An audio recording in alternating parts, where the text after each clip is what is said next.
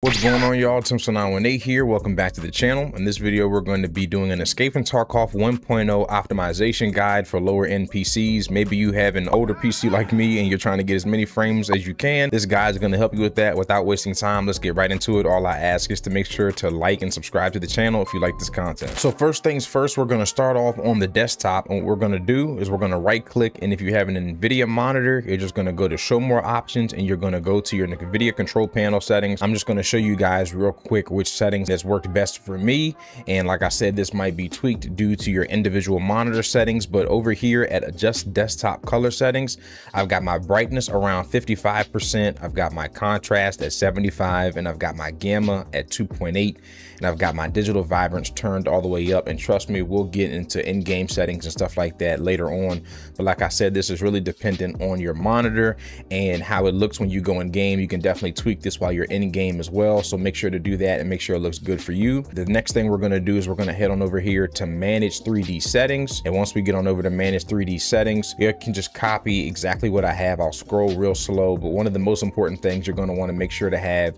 is DSR and things like that turned off. Low latency mode is a big one. Always have this on ultra, the highest setting that your monitor allows. Whatever the max frame rate is, I would recommend either having this to your monitor's default settings or turn it off, since you'll be able to change this inside of the game.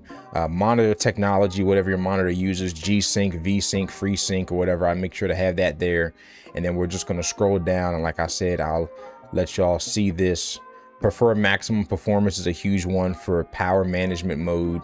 Make sure, of course, the OpenGL rendering GPU is your set GPU for the game that you're playing. Shader cache size, make sure to leave it on default. I've seen some people change that. I would not change that. And all of these, most of these are going to be off. The texture is going to be off. The anisotropic, I probably butchered that.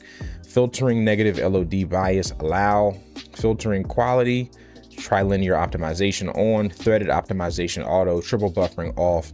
Vertical sync, I just leave it for the in-game, which means use 3D application setting, leave that on for in-game settings. Virtual reality 1 and OpenGL auto. And one more thing before we get into the main game, we're going to go ahead and close out of this, and we're going to go down to the bottom. We're going to head on over to the launcher real quick, and we're just going to do two things at the launcher. So we're going to open up this bad boy. It's in the game settings at the very bottom. It's logs. So we're going to click on logs right here, a huge folder that has a whole bunch of your logs in it from when you've been playing Tarkov, and this just takes up extra space that you don't need. So every once in a while, just make sure to go in here, select all of them and delete them. Trust me, you're not deleting any like important files, nothing like that. And the last thing we'll do is go back to game settings, and we're just going to do clear cache, and this is pretty much like refreshing the memory, refreshing the game. And we'll just hit clear cache, give it a couple seconds. I hit it twice because I'm paranoid, just to make sure that it's good. And with that being said, now let's head straight into the game and take a look at the in-game settings. All right, now that we're in game, we're going to make sure to hit that follow button, turn on post notifications. No, I'm just walking with you. So we're going to head on over to settings, and very first thing we're going to do is we're going to head all the way down to the very bottom. I recommend keeping everything on polychrome. This is the default settings I see everybody else use. Like when you get in game, you'll see the indicator in the upper left hand corner, and it'll go red or yellow depending on how damaged your PMC is. So I would just say leave this at polychrome. Everything else can be left alone, pretty much not that important. And when we scroll down to the bottom, make sure head bobbing is set to 0.2, because you don't just want your head bobbing. That's not cool, and it makes you dizzy and no one likes it, so keep that down. FOV is a unique one. I would definitely say play to your preference, and you can always mess around with this, but what I've noticed, especially in this wipe, is it's weird, but the higher FOV you go, the more FPS you end up getting. So I would say crank this all the way up as high as you can. I keep mine on 75. And here are two unique ones: the automatic RAM cleaner and the only use physical cores. So with automatic RAM cleaner, what's going to end up happening is every time you hit the escape button when you're in game, it's going to essentially dump all of the memory that it's no longer using. It's trying to just get rid of any excess memory, and it's going to stutter. Like every time you press escape when you're in game, it's going to stutter, and the game might even stutter quite a little bit, you know, when you activate RAM cleaner for a while, but that's okay. And it's worth it based on my opinion. I've seen, you know, maybe a 5 or 6 FPS gain from it on every single map consistently. So I would say use this if you would like. And once again, only use physical cores, hyper threading. So Obviously, we know with CPUs, especially in today's day and age, 8 cores really mean 16, right? 16 cores really mean 32 because they're pretty much doubled because they've got 2 little mini cores that work under the main core. This essentially disables that, which is forcing the game to only use your physical cores instead of using all the other mini cores that you have under it. But once again, I've seen a performance boost with this with my PC. You can definitely test this by going in game, but I would recommend trying this and seeing if you gain some FPS. If not, you can just leave it off. But for these, I would say keep automatic RAM cleaner on, keep only physical cores on. Malfunction notifications, I just leave that on because it'll let you know that your gun jammed at the bottom with a little message on top of the red, you know, gun jamming thing, animation. So now we're gonna go on over to graphics, and at graphics, screen resolution, you always wanna leave this at whatever your main monitor resolution is. Mine is at 1440p, so I just leave it here. Aspect ratio, this is exactly how the game is, I guess, sized or ratioed, you could say. And the way that the game looks when you're in, I always use my native that comes with the monitor, which is 16:9, but you do see some people using other ratios, and you can definitely test them out and see if certain ones look better for you. I would say screen mode, another big one. For the longest time, I played on full screen, but I recently found out that borderless is actually the best because for some reason in full screen, you'll get over a 30% FPS drop. I have no idea why. It shouldn't be like that, but borderless is definitely the way to go. You'll get way more FPS, and on top of that, if you're someone like me who alt tabs a lot, especially when you're loading into raid, it's just way easier to alt tab instead of the game trying to force you to stay in. So borderless is the way to go for FPS, no doubt. VSync, once again, this is monitor dependent, but since I've got NVIDIA Reflex on, which we'll get to a couple of seconds, it automatically turns VSync off for me. And if you want to use Reflex, I would recommend just ignoring VSync altogether. It can actually cause more problems than good, but yeah, VSync is independent to your monitor. Now, this right here is pretty self-explanatory, right, fellas? Everything is going to be either on low or off.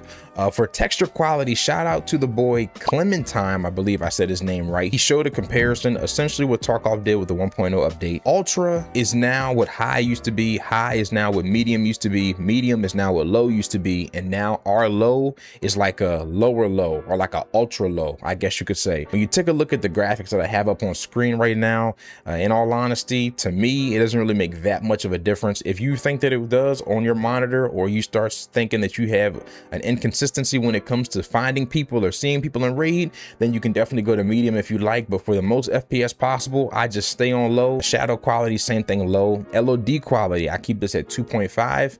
Overall visibility, 1500. I wouldn't go any lower than this, and the main reason is because Tarkov's visibility can be janky sometimes, and if you have it too low at distances where you should see people, they'll just disappear from your point of view. They'll just disappear. Sometimes you have to aim in just to see them render in. So 1500 is like the perfect middle ground to where on most short to medium range maps, you'll be able to see people no problem, and even on long range maps, it won't be that big of a deal unless you're like super far away. So 1500 is what I stay on. Cloud quality, low. Anti-aliasing off. So all this off. And on default, resampling 1x off, SSR low, anisotropic, I butchered that, off. NVIDIA Reflex low latency. This is another one. Some people like to do on plus boost, but I've noticed with the on plus boost actually makes me lose FPS for some reason. I don't know what the plus boost is doing, but it's not plus boosting for me. So I just keep this on. And like I said, if you turn this on, it's going to turn VSync off. So just keep that in mind if you want to use VSync instead of Reflex low latency. Sharpness, I keep this at 0.5. It just makes things pop out a little bit more. You can crank this up depending on, once again, like I said, your monitor. This kind of makes up for that loss in texture quality since playing on the lowest setting. Lobby FPS limit, don't got to worry about that. Disable game FPS, don't got to worry about any of this. Most of this is taken care of. All of this at the bottom does nothing but just add extra taxing on your PC. So just turn all of this off except for Streets of Tarkov lower texture resolution mode. When you go to Streets of Tarkov, it eats way too many resources. Like, it is absolutely insane. So that's the only thing I have on here. And then we're going to go over to post effects. Surprisingly, I do not use any post effects. Like I said at the very beginning, I showed you the NVIDIA control panel settings, and that's all I use. Now the game might look a little bit different to you guys because I do run it through an OBS filter to make it look better, but that NVIDIA control panel settings is all I use. No post effects. I've also noticed that post effects can definitely affect your FPS, and especially some settings like clarity and colorfulness will tank your FPS. So I recommend turning that off, tweaking your NVIDIA or your AMD monitor to your liking, and then going into game and testing the darkest areas of the maps and lightest areas of the maps to make sure that everything looks good on your end. Now, one thing you have to do for sure is download and start using something called AutoHotkey, and you can add a filter to your monitor that will be able to adjust your brightness and contrast when you go to certain areas by just pressing a hotkey on your keyboard. This is 100% recommended. As a matter of fact, I wouldn't even play this damn game without it. That's how big of a deal it is. If y'all want a full video on that by me, let me know in the comment sections below and I'll happily make it, but I will have the instructions on step-by-step how to do it in the description below. And I try to take a video, try to record it on my phone, and it's just not going to do it justice, but you need this. Don't even play Tarkov if you don't have this installed. It really is the difference between going into dorms or going into a darker map and then just hoping that you spot someone versus, oh, now I know why people can see me whenever they're playing these maps that don't have any brightness at all to them. But that is it for this video, guys. Let me know if it helped you down in the comment sections below. Let me know what other guides you want to see on this channel as well. I'll be happy to make it for you. I love reading y'all's comments. It jangles my jowls, and I will catch y'all in the next video. Tim918 out of here.